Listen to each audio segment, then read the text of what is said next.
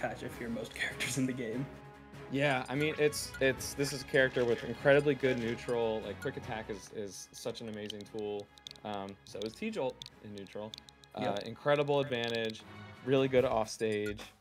You know, I mean, you look at some of the like undisputed. Oh, check out the stickers. Yeah, oh my gosh, this is a strong water bottle game. Work. But you look at like some of the undisputed best characters in the game, like Sonic. Okay, how does Sonic kill you a lot of the time? Forward air off stage. Who else has a multi-hit forward air? Pikachu, yeah. That kills off stage, Pikachu. So I mean, there are just so many attributes that are you know, going to be great, even if it's not meta. Quote unquote. Yeah, exactly. And you know, I think we'll start to see that Pikachu renaissance now that Shiny Mark's shown that the character can do it, winning majors and nationals with them. Some really great stuff to Pardo for moving on and showing off that character strength. But next up, we got a little bit of Luigi Palutena action. Yeah, which Palutena kind of applies to what we've been talking about in the context of Pikachu. There's, you know, not an especially meta character, and there's even been talk about, is this character worse than Incineroar? And like, I actually think that's a decently reasonable conversation. Yeah, just in the sense that I think Incineroar is undervalued. But dude, I mean, Palutena's just got the kit of a winner. Yeah, absolutely. Like, Palutena's tools are just so good, but like in the Incineroar context, and it can kind of be applied to Luigi as well, honestly. Like, I mean, this game is about taking stocks, and when you've got a character like Incineroar and Luigi who do it in different ways, but can pretty much kill you in 3 hits or 3 wins or just 1 neutral win, like, you know, Palu obviously has the tools, but if you're just dying off of a couple lost neutral interactions, like how much of a factor is it, you know what I mean? Yeah, I mean, you have to win neutral more times with a character like Palutena, theoretically. She is, you're either a wolf or a Luigi in this game. Facts. You're either doing your, you know, basically like Kazuya one touch and you're dead combos, like Luigi, or you're wolf, where you're just kind of like maneuvering around the stage, like winning neutral over and over again, keeping the characters at the ledge. Oh my gosh. I mean, both are good, but they are there's a lot of daylight in between those design approaches. Yeah, absolutely true. And we're sort of seeing that display now. I will say, I want to shout out that crazy like ledge dash from Ebrima to avoid the up smash. I was like, oh my gosh, you're jumping into the up smash, but no, gets that little waveland and was able to avoid it, but does lose that stock, as you said. So we've got a little bit of a lead to Kacy here. Ooh, Ebrima? I hope I'm saying that correctly. Let me know. But the oh gosh, I got focused on. I got stun locked on the pronunciation. I want to get it right here. But no, I mean, we saw kind of go for a forward smash the other direction. Ebrima. Okay. Gotcha. All right. Thank you, production. Thank you. Yeah, just trying to read a roll. Just wanted to point that out there. So that was kind of spicy. I like seeing where the head's at. Yeah, I like the idea. Going for the big swing there, but you know, now we're starting to see the benefit of Palutena here, right? Like, doesn't need to go for those big swings to get the damage. Nice little turnaround grab. You know, it hasn't been terrible for Ebrima, but I feel like he really has not got his footing for pretty much most of this game. It's pretty much getting ping pong from ledge to ledge and getting some straight hits here and there. Oh my gosh, falling out of the nair there actually was really unfortunate. I feel like you have maybe a slim chance if you get sent out by the last hit, kind of you know, up and out a little bit, but that was pretty much GG's there. Yeah, and you know, I honestly rarely see people fall out of that Palu nair in that situation. It's usually that up and out, like you said. So really unfortunate for Ebrima, but good stuff to Kacy. And now this game, I mean, it's never over if you're playing it with Luigi, but Kacy has not given up neutral like at all. Really good stuff from them. Yeah, and like I was saying with Pikachu in the last set, Luigi having a lot of rage does kind of force you to go about your combo game differently.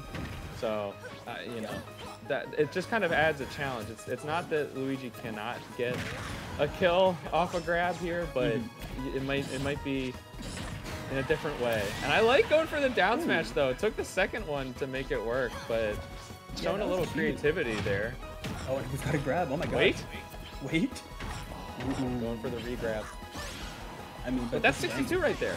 Yeah, I mean, an unsafe move on shield could lead to an up B, and I believe that'll probably kill at this percent with the rage. So now, all of a sudden, Kacy's got to be a little more careful here, as Ebrima is looking strong. Wait. Oh my gosh. Okay, good DI out of the throw. Yeah, now back in the corner, this is where Palu can really shine. Let's see what the option is. Oh, and again! Oh! Again falling out of the Nair. You haven't seen it much, but you wouldn't know it from this set. And I'm judging from the reaction of these two players, they haven't seen it much either. Yeah, both of them laughing it off there. Definitely a little goofy. I don't really know why it happens so consistently in that game, but you know, if you're Kacy, you're not complaining about it. Yeah, it just sort of falls out. That's so strange because Luigi has really, really bad air drift. Yeah, so I'd be less surprised to see, you know, a character like Yoshi if you just like, you know, you're mashing your SDI, you got higher air acceleration, there's more of a shot of accelerating in the air out of that move. But yeah, I don't know. Hitbox I have no idea. The only thing I could draw between those two was that Luigi was at like super high percent in both situations. Maybe the multi-hit just messed up because Luigi was being ping-ponged around so fast. I have no idea. Regardless though, that ended up in a win for Kacy, and we're on to this game 2 here on Small Battlefield. And starting much of the same as the previous game did. A lot of control here from Kacy. We did have a grab for Ebrima early on, but tried to kind of reset on the platform and couldn't actually take anything out of it. And instead, Kacy takes the first stop there. Yeah, great stuff. With a raw F smash, by the way. I know. Like, I was speaking a bit about how Kacy was not overextending and sort of getting what they needed to, but in that situation, they were like, yeah, I can get an F smash here, why not? He gets the early kill and goes for it again. Oh man, close misses on these fire jump punches, especially the first one. Yeah, that I do like to see the down B, the Cyclone coming out, because there are 3 invincible moves on screen here, and Palutena only has 2 of them. Yeah, it's really nice to see. It's such a good get off me tool as well as kill move off of a throw at higher percent. Ooh, off stage. Going for those down smashes again. And yeah, I do like to see the Cyclone here. And the light play does result in a back for a kill from Ebrima. So I really like Ebrima's a very creative Luigi, and they have a lot of really cool ideas, but he just has not been able to convert them into kills too much yet. At this percent though, I mean, it could be anyone's game. Like, let's see what this grab does. Not much. Oh gosh, wasn't able to actually get the grab combo, but still turned it into 43%. Yeah, it's crazy that is actually like 43% off one interaction is a failure for this character. Oh yeah. You know, when you can turn it into a death, 43 feels a little bit disappointing. But still not bad. Although again, got pushed to the corner and picture perfect textbook Palutena ledge play there from Kacy, looking very strong to take this game 2 and the set. But let's see if Ebrima has anything to say about that. We're starting to see some Luigi-esque gameplay from Palutena there on Kacy. Nairs and up airs. The Luigi tilt is so funny. It's really good and annoying, but it's very funny to look at. Ooh. You know, I like that swing there. Yeah, why not? Pretty low risk for Kacy on the downer. Oh, but gotta be careful though. Do it too many times. You might, you know, might get burned. You did. Yeah, we'll see how the rest of his game goes. You know, yeah, I mean, Kacy kind of nodding really like, okay, I know I went a little too hard there. Ooh, a nice DI. Yeah, it's been really hard on the SDI to get out there. Okay. Yeah, we've got, again, really good control of center stage from Kacy here once again. Ebrima now taking control, pushing them to the corner. Oh, what a mix! Not like that. It's like that. It's like that. Ooh, cringing on camera. We're going to game 3 though. It's okay. It's okay. We are. You know, that was really smart, going for the jab wait. Like, obviously, anyone in the world would expect you to finish the jabs there, but I mean, there's that creativity from Ebrima coming in clutch there. You know, really Yeah. excellent stuff. And this was that dare that, again, essentially didn't quite, I won't say it alone lost Kacy the game, but it certainly didn't help. Yeah, I'm kind of shocked that that Luigi down air caught.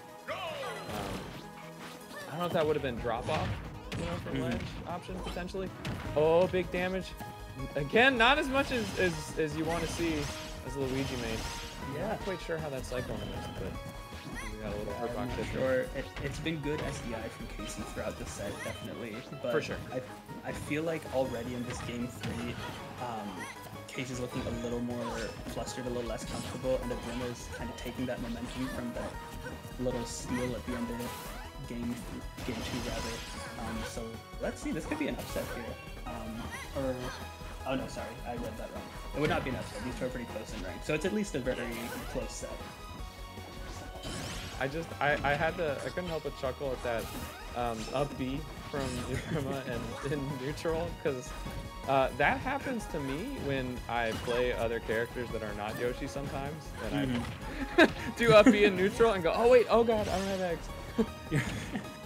I don't know what else is the explanation there, but that's what it would be for me. Yeah, maybe Ebrima going for something raw. I mean, we're seeing a lot of raw kill moves being thrown out here at the smash attack. And guess what? Wow, the fireball into the reverse smash, up smash, and this is a pretty significant lead for Ebrima here. Yeah, it's been kind of a slow pace so far in this game 3. I mean, both these players have a lot of data on each other at this point. Want to make the most of it. Not forcing anything, although I think that up smash might have been a little forced. Good DI out to get away from that situation. You'd rather fight Luigi at the ledge than in the blender. That up B, I don't know why it was so close to hitting. That was the exact position where it could hit and maybe would have killed, but Kacy has a new lease on life and is capitalizing very nicely here. Although misses another edge guard and the down air. Oh, that's crazy. Ebrima is really doing an excellent job off stage. Like, that's really what lost game 1 for him in large part, and we're starting to see that turn around the other way. Yeah, we saw that game 1 with the runoff Nairs getting a couple kills there, and in that last interaction, even though Kacy did end up with the kill, they were afraid to go off stage because they'd been punished like, what, 3 times in the past 2 games for doing so. Especially where in a situation like Luigi, going off stage and punishing can sometimes be really good. So now down full stock, a full stock. Let's see what Kacy can do with this. Let's see if we can make it competitive or if Ebrima's going to run away with it. Yeah, I think we need to see Kacy start to take charge of the ledge again if this is going to swing back in their favor. I don't hate that dash attack attempt. I don't love that second one, but if Luigi's throwing out a fireball, you can actually just go through it, completely disrespect it, and hopefully hit Luigi too. Yeah, Palutena does not respect weak projectiles at all. Oh, but gets scared there, just going for a couple, just run up shields. And now once again on this left side of the stage where Ebrima has sort of made it their home for the set so far, or this game rather. Okay. Oh, I was gonna say, saw the grab there, did not quite land it. Yeah, okay, now going back to these one-off Nairs, and the down air misses that time, but yeah, the roll read up smash. Amazing stuff from Ebrima to steal that. That was looking like so solidly Kacy for like 1 3/4 of a game. And then Ebrima just took the momentum at the end of game 3 and ran with it, or game 2 rather, and ran with it for game 3. So really great stuff to him. Moving on. Kacy played super well though. I'll be curious to see how they do in losers bracket, but a loss like that can't feel great. Yeah, I mean, it's hard to feel great about a set where you lost a stock at 60. But I mean, hey, it happens. Sometimes you lose a stock at 0. Yeah, I think Kacy should be proud that there was not a single Luigi combo, like kill combo, that whole set. Very true. That's a great point, Patch, because the most we saw Luigi get off of a grab was like 40. So the fact that Kacy was doing that well to survive was such a testament to their skill. There was that nair once again, the drag down. Yeah, the two time. Got some luck in game 1, and unfortunately that did not carry the rest of the set.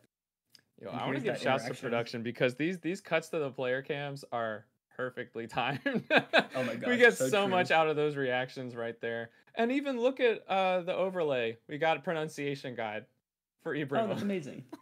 Look at that. You love to see it. Hey, who's doing it like Collision? Come on now. Honestly, fair question. Love the little dash dance there. The non-taunt taunt. Showing off a little bit. That is like such a funny, creative kill to end the game. Sort of you know, getting some justice for those drag down nairs that inexplicably worked in game 1. Yeah, that's a good point, honestly. That's a pretty strong spike.